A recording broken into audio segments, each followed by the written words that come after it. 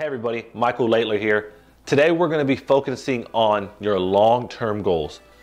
I know a lot of times I talk about 1-year goals, 3-year goals, 5-year goals, but today on this video, we're going to talk about 4 ways to manage your career with your long-term goals. Before we start, go ahead and hit that like and subscribe button. Make sure you're able to follow all the videos that come up. Make sure you hit that little notification button that's popping up on your screen right now. Let's jump into the video.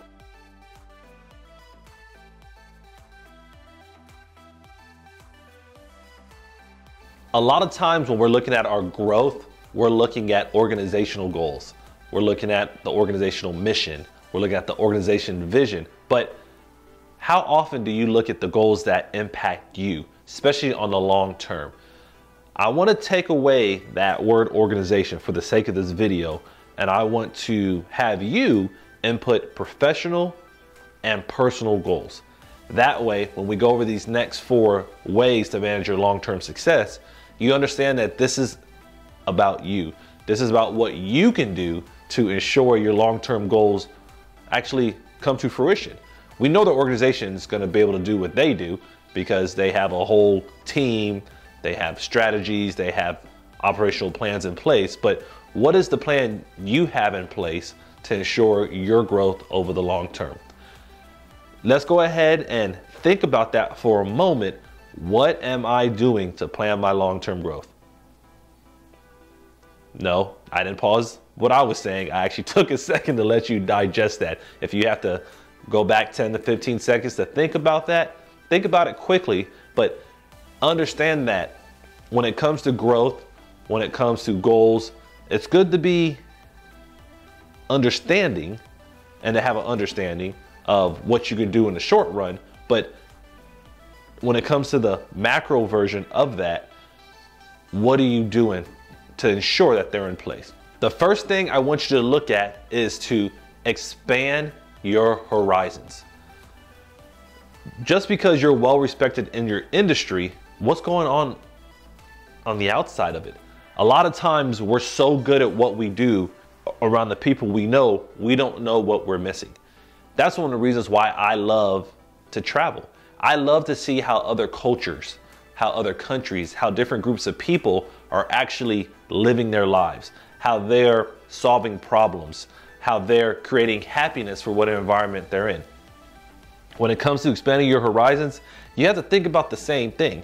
What are you doing to step outside of that so-called box that a lot of us find ourselves in? Because as a speaker that's traveled the country, traveled the world, what I've realized is that the more I understand about other cultures, other industries, other organizations, the more I'm able to form the goals I have. Be able to answer the questions that I'm always like, what's the point of that? Or why are we doing this? But it starts off with stepping outside of that box, that little box that you might be thinking about right now, and going outside of your industry. Those small relationships that you build when you're out there, those small experiences that you enjoy, go a far way, because things that you learn outside of your industry, you can bring back in. I've been one of the people that have been able to enjoy that. Having a predominantly law enforcement background, I've been able to speak and conduct training with human resource groups, project management groups, real estate groups, even construction groups. And some of the experience I've taken from these different areas, I've been able to bring back to my industry, and I've been able to elevate it. And at the same time, I've been able to elevate myself, because it showed me and allowed me to have more of a micro vision, micro experience of the things that were going on around me simultaneously that I may have not known before. Thus, the first thing I look at when it comes to preparing for my long-term success, expand my horizons. Expand yourself to understanding that there's a lot more situations out there. So you know there's more things that you can do just by stepping outside of that box a little bit. The next area I want you to be able to expand on, specifically in the area of your long-term success, is carve out 20% of your time doing creative activities. Now, in my book, Greatness Beyond the Badge, one of the things I talk about in the 24-hour formula is taking at least 10% of your day to work on you.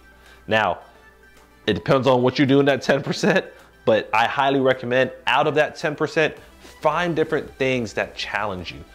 Use your creative mind, because a lot of great ideas start up in here. And then from that point forward, we're able to cultivate and we're able to design these great ideas. But not being able to take at least 20% of your time to do that, it's hard just to be creative. Some companies like Google, some companies like IBM, they have in their rules and the way they process things, they actually have their staff take 20% out of their work week, 20% out of their workload, and figure out how to be creative, because they know that they can use their help. Everybody comes up with creative ideas, but not at least not allowing yourself not to do that, it makes it a lot more difficult to come up with creative ideas. Simply put, take 20% of your time and do that. Now, I'm not saying out of a 5-day work week, if that's the kind of work week you have, take one whole day. You might say, all right, I'm gonna take 2 hours here, I'm gonna take 2 hours there, I'm gonna take another 2 hours over there. But however you split it up, make sure you're doing that, because the more creative you are, the more you're going to be able to, once again, look at that long-term success that we're trying to achieve in the message for this video. Because a part of that growth, a part of that vision is your imagination. And taking that time out and actually focusing on different avenues will go a far way. The next area I want you to look at is to think in waves. Now, one of the things I learned from Clifton Strengths, and if you haven't taken it, go to gallup.com. It's an amazing quick assessment that kind of helps you understand your strengths. That's kind of the whole concept of Clifton Strengths. But one of the things I learned is that my number one strength is a learner. When it comes to learning and understanding the purpose behind it, that's just one part of thinking in a wave. The next part is reaping, connecting, understanding what else is going on around you. So when you're looking at a wave, when you're thinking in waves, you have to be able to learn, connect, and then reap from these ideas.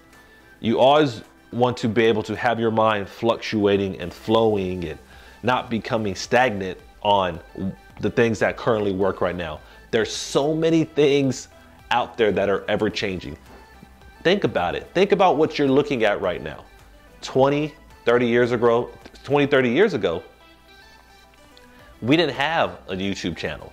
We didn't have things like video presentations that were easily accessible. 40 years ago, some of this stuff wasn't even thought of, not at the consumer level. But somebody was thinking in a wave. They were thinking, okay, what else can we do? They were trying to learn new things. Then they were connecting with others. And then now we're reaping from some of those thoughts and concepts and ideas that those people have. Can you tell so far how some of these concepts have built up on each other, expanding your horizon, thinking outside of the box, and now thinking in waves? All things designed to help you start working on your long-term success, because you can't just get into the ocean and just think you're gonna just sail smooth. It doesn't work like that. Things just are ever changing. Thus, it's good to already be in the practice mode of, okay, what am I gonna learn next? What am I gonna use for that 20% of the time I've already carved out? What am I gonna connect with others on? What am I gonna do to help all these ideas flow? And then obviously, how am I gonna share it with other people? How am I gonna reap from it? Thinking in waves allows that long-term success to succeed, because things are gonna change no matter what. We can even talk about that C word that happened to us a couple of years ago. And some of the ideas that came out of that came from people not being stagnant, people not just thinking one way. It actually allowed them to think bigger. It allowed them to think higher. all things that are important when it comes to all of our long-term success. The last thing you want to look at is operate on a 7-year horizon. Jeff Bezos actually talked about this in Wired magazine back in 2011. Specifically, he talked about a lot of people, a lot of companies operate on a 3-year horizon, a 3-year time frame. Thus, there's a lot of congestion within that 3-year time. But when you're looking at long-term success and you're trying to separate yourself, you think on a longer plane. You start thinking of more ideas, and the longer you go, just naturally, the less competitors you have. A lot of people aren't in this game. They're not in your industry. They're not in what you're trying to do for the long run. They're just trying to make a quick dollar, a quick buck, whatever it takes just to kind of get by. When it comes to expansion, when it comes to growth, a 7-year plan for long-term success is going to be a lot more beneficial than a 3-year plan. Now, when it comes to goal setting, when it comes to building up different things that you're working on, you still have to have those things in place. But with that 3-year mind and plan, have more ideas and thoughts after that. Don't just stop where you're at, because what you're going to end up finding out is when you hit that 3-year mark, you're not going to have anything else left, especially if you're truly planning and implementing every strategy you have. Thus, having a 7-year horizon, a 7-year plan in place goes a lot farther than having a 3-year, 2-year, even a 5-year plan. Because 7 years, you're definitely going to be able to sustain a lot more when you're focused on things that are lasting a lot longer. Thank you guys for watching this video. I know it was kind of quick, but kind of long at the same time. But I wanted to give you guys a couple of ideas, concepts, strategies, like I usually do, but in a sense of your long-term success. Because while it's good to have short-term wins, short-term opportunities, you have to think macro when it comes to your success. Not your organization's success, not your team's success, but yours as well. And if you've ever heard me present before, or if you've had a chance to watch some of my other videos, if you have not, that's fine. You still have time. You know how much I really promote your own growth, how much I want to see each of you develop yourself. But you do have to plan. You do have to think about expanding your horizon. You have to think about carving out 20% of your time to be creative. You have to be able to think in waves. And then finally, you have to be able to embrace a 7-year horizon. You have to think about these things. I know I'm always giving a lot of information, a lot of data, but there's a lot that takes place for you to grow as a person. There's a lot that takes place for you to be able to succeed. And not having all these small things in place can really throw you off in the long run. Thus, looking at what you can do for your long-term success goes a far way. It's going to allow you to be able to step into more success. It's going to be able to allow you to step into what you deserve. Because I know from a lot of people I've met over the last couple of years, especially being a professional speaker, there's a lot of great people just waiting to unleash what they have.